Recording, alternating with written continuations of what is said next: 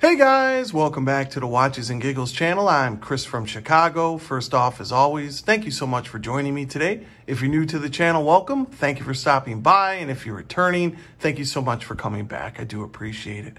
Guys, in today's vid, we're going to get into why I turned down the Rolex call and for a Steel Sports Model. Why the heck did I do that? Well, we're going to get into all that. We're also going to touch briefly on economics and why I believe that will and has affected the watch market, guys. But before we get into all that, we'll see what I'm wearing. And today I have on the Rolex Submariner Bluesy, the 41 millimeter with the royal blue dial, that new dial. Absolutely magnificent in the summer. It just dances in the sunlight. For me, this new Rolex Submariner model with the bigger clasp, tiny bit wider bracelet, 1 millimeter, just fits me like a glove. So loving every minute of ownership with the Rolex Submariner.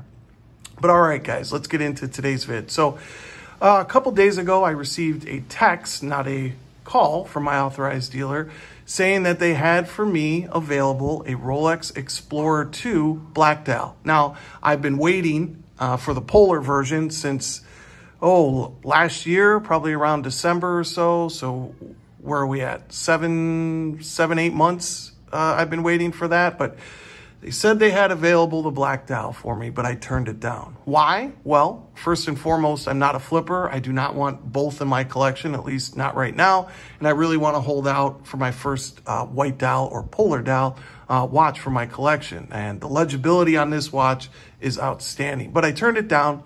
I asked kind of, well, man, thank you so much for thinking of me, but how did it come to pass that you offered it to me? Well, they had 2 other people turned it down, and they knew I was interested in this one, so they thought, hey, let's see if he'll take the black dial instead. I said no.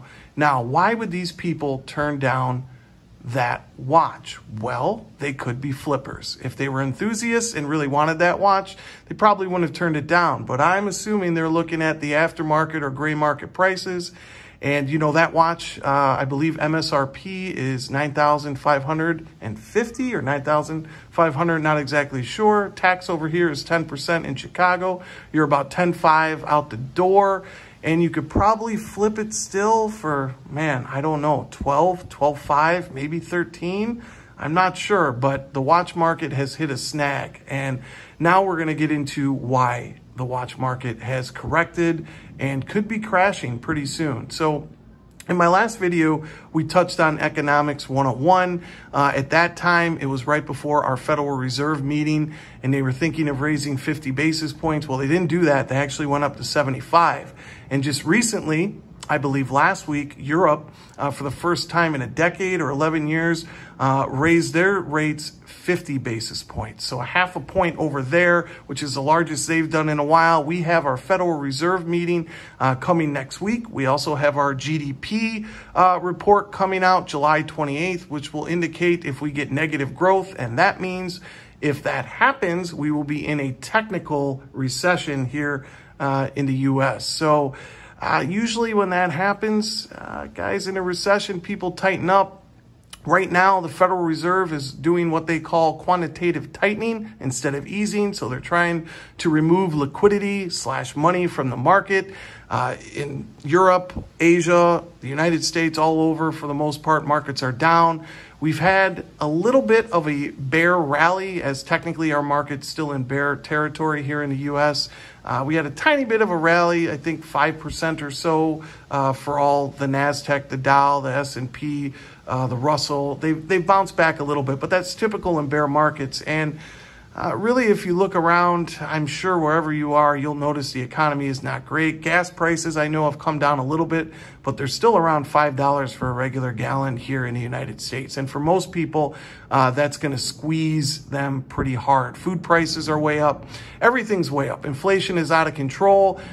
We had a record high here in the United States. Our last report came out at 9.1% for inflation year over year for the last month. And that is just crazy. That's a 40-year high as long as I've been living. That's just not good. And in times like that, things go down. And those things are luxury items, cars. House market is starting to have a correction of sort over here. We're starting to get price reductions. So times are changing in the economy, and most people, smart people, are wising up to that. as well as it's going to get a lot of flippers out of the Rolex watch market, which is good for us enthusiasts. So if you're waiting for a Rolex, guys, be hopeful if you have any decent relationship, or maybe not. I mean, times may be changing pretty quickly here. I had a chance to buy a Rolex Daytona Black Dial for $30K brand new. Someone offered it to me. That's amazing. A couple months ago, I believe they were going for 40 or 45. The Panda, I believe, was at 50 or 55. That's come all the way down to about 35. You can get it brand new. I mean, it's just prices are crashing. I mean, the Bluesy, I think at one point was 23 or 24. Now maybe 18 or 19. My Rolex Batgirl, I think, was at 23, 24. Now it's at like 17 or 18. I mean, prices are coming way down, but that's just what everything's doing for the most part. Everything is crashing down because of this economy. So what I'll say is be mindful, guys, and if you can afford these watches, if you love these watches, stay hopeful, because you may be getting a call from your authorized dealer soon for that Rolex sports model that you want. So that's going to do it for today's, guys. Just a quick vid. Hope everyone's doing well, and I'll catch you in the next one. Take care.